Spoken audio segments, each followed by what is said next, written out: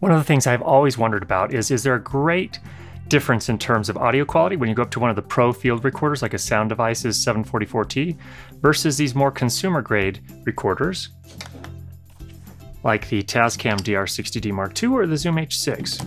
Let's have a listen.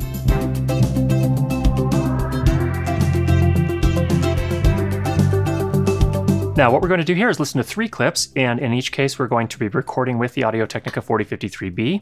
That'll be routed into the various recorders, and I will be reading a paragraph from Rick Viers' book, The Location Sound Bible, which, by the way, is a fantastic book if you haven't read it before. I highly recommend it. It's a lot of fun to read, first of all, because he has a great sense of humor, but also, and more importantly, because he has a lot of great practical knowledge and information and experience about recording sound on location. The word boom is often mistaken for a type of microphone, but there's technically no such thing as a boom mic.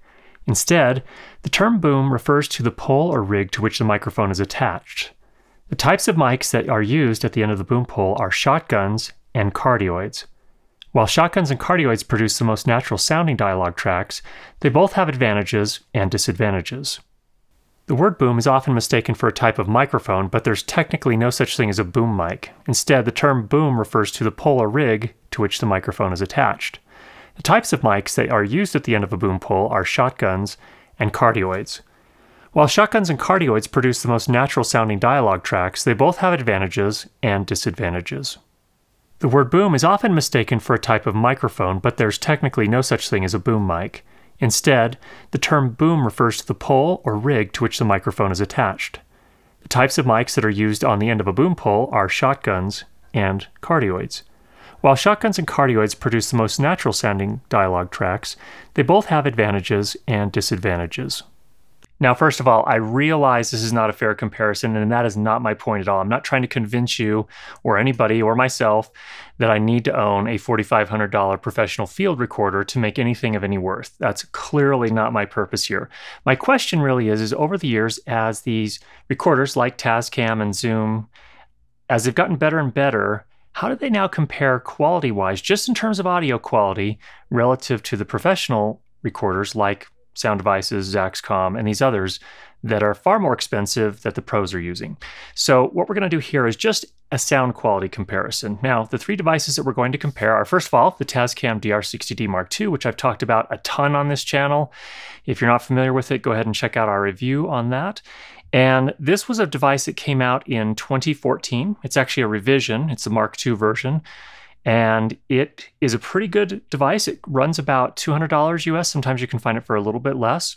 The second device is the Zoom H6. Now, this is a device, thanks to our friends over at B&H, we were able to evaluate for a few weeks here, and I was actually quite impressed with this device. I'll have a separate review of this over on my website at learnlightandsound.com. Be sure to go ahead and check that out if you're interested in that. But this device came out in 2013, and it has 4 inputs. You can also add a couple of additional inputs if you get a mic module that has that. It is a fantastic recorder and runs about $400 US. Now, one of the devices I used on a gig that I did once was a SoundDevices 744T. This is a field recorder with 4 mic inputs. It runs about $4,400. It's a great piece of kit. I loved using it. It was a lot of fun to use. And it sounds really good. However, I don't have one of those, and I don't have any friends that had one I could borrow either. However, again, because of our friends over at B&H, we were able to borrow a SoundDevices USBPre 2. Now, you can ask yourself, well, that's an audio interface, isn't it? It's not really a field recorder. Well, yes, that's true. However, it does have the exact same preamps and the exact same analog to digital converters as the 7 series field recorders from SoundDevices. So this is a proxy for those devices. These sound exactly the same, or this USBPre 2 sounds exactly the same as the SoundDevices 7 series field recorder. So let's go ahead and listen to a few of these and see how they compare. The word boom is often mistaken for a type of microphone, but there's technically no such thing as a boom mic.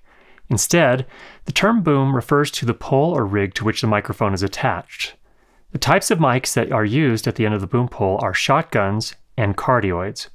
While shotguns and cardioids produce the most natural sounding dialogue tracks, they both have advantages and disadvantages. The word boom is often mistaken for a type of microphone, but there's technically no such thing as a boom mic. Instead, the term boom refers to the pole or rig to which the microphone is attached. The types of mics that are used at the end of a boom pole are shotguns and cardioids. While shotguns and cardioids produce the most natural sounding dialogue tracks, they both have advantages and disadvantages. The word boom is often mistaken for a type of microphone, but there's technically no such thing as a boom mic. Instead, the term boom refers to the pole or rig to which the microphone is attached. The types of mics that are used on the end of a boom pole are shotguns and cardioids. While shotguns and cardioids produce the most natural sounding dialogue tracks, they both have advantages and disadvantages. Now, there are a lot of other factors behind the price differences here, and again, I'm not trying to suggest that anyone should not buy one of these less expensive devices, or that anyone should not buy one of the more expensive devices. For pros, there are a lot of features in the field recorders in the pro level that aren't in these consumer grade. The build quality is hugely different, for starters.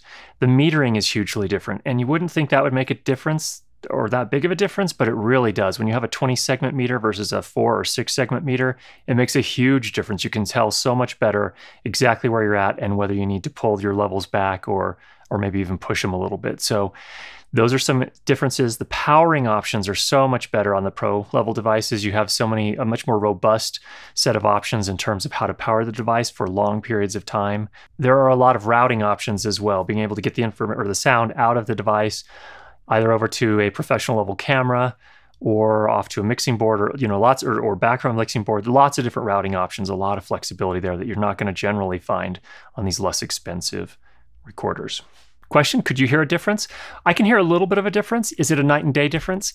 It didn't really seem like a night and day difference to me. Each of them had a practical noise floor right around -60, which is the target I shoot for, try to get there or even lower, but -60 is fantastic for each of those. It's really impressive that a $180 to $200 recorder can pretty much sound pretty close to a SoundDevices field recorder. There are lots of reasons to go ahead and do whatever project you're doing, even though you don't have a really expensive field recorder. If you've got a $200 Tascam DR60D Mark II, you're in pretty good shape. Be sure to check out our website, learnlightandsound.com, to see reviews of the Zoom H6 and the SoundDevices USBPre 2 over the next few days. Thanks again for checking out this episode. If you have any questions, go ahead and leave those down below. And if you haven't subscribed, make sure you do that. We'll be sure to get you more great videos on how to improve your lighting and sound for video.